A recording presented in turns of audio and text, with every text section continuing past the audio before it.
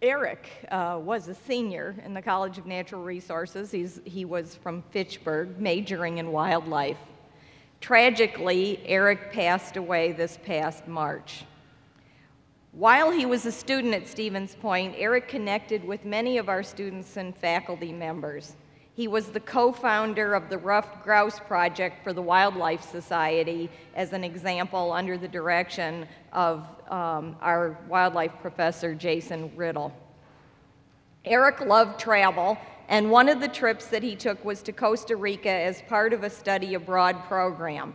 His friends, family, and fellow students have started a memorial fund in his honor, including two, actually. One to fund research that the Wildlife Society is doing, and one to sponsor other students who want to go on the Costa Rica trip. In the hours and days immediately following Eric's death, the students and faculty of the College of Natural Resources and of the biology department began circulating photos and stories about Eric. The picture that emerged was one of a handsome, humorous, loving, caring young man. His passing left a gaping hole in the CNR and in the UWSP family. In honor of his accomplishments at UW-Stevens Point, the faculty of our college has recommended that Eric Duffey be awarded the Bachelor of Science degree. And it's my honor to present this posthumous degree on behalf of the faculty to his parents, Daren and Joan Duffey. We extend our congratulations.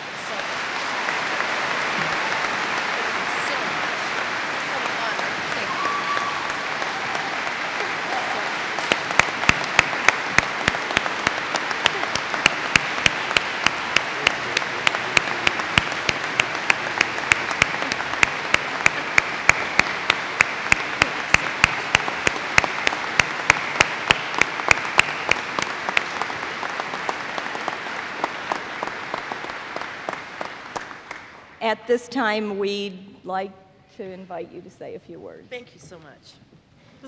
This is a great honor. Thank you so much. What is it like to hold a wild bird in your bare hand? What is it like to camp in the rainforests of Costa Rica? What is it like to sleep under the stars in the deserts of New Mexico and the mountains of Arizona?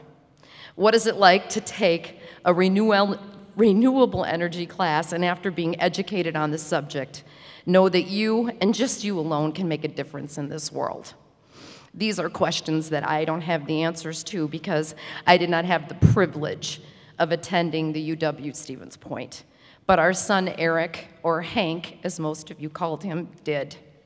Our son loved this city. He called it his home. He loved his friends here. He called them his family. He loved his professors. He called them his heroes. And he loved this institution that molded and shaped his dreams into a reality. These dreams were not easy to achieve. It took hard work, dedication, and a commitment to self.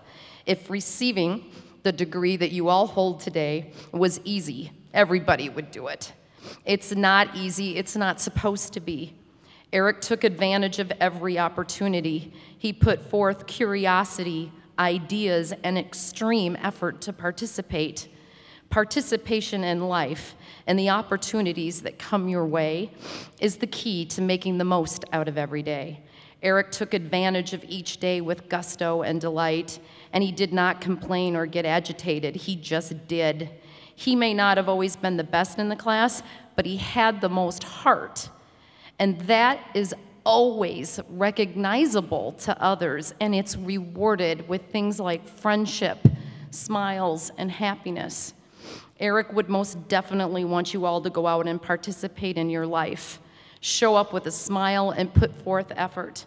This way, you will be assured of greatness.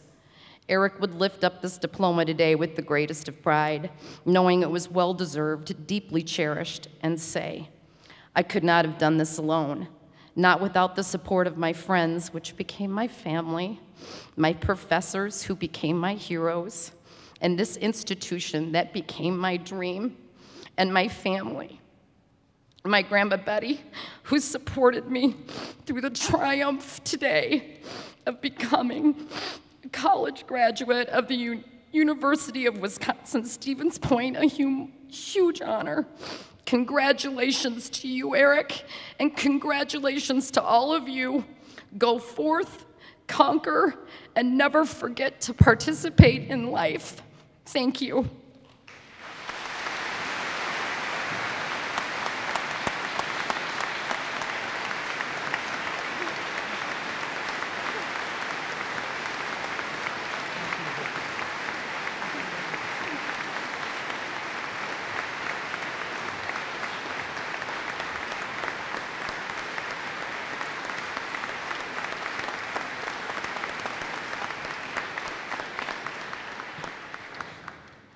Thank you, Duffeys, very much for the courage that it took to come and participate with us today.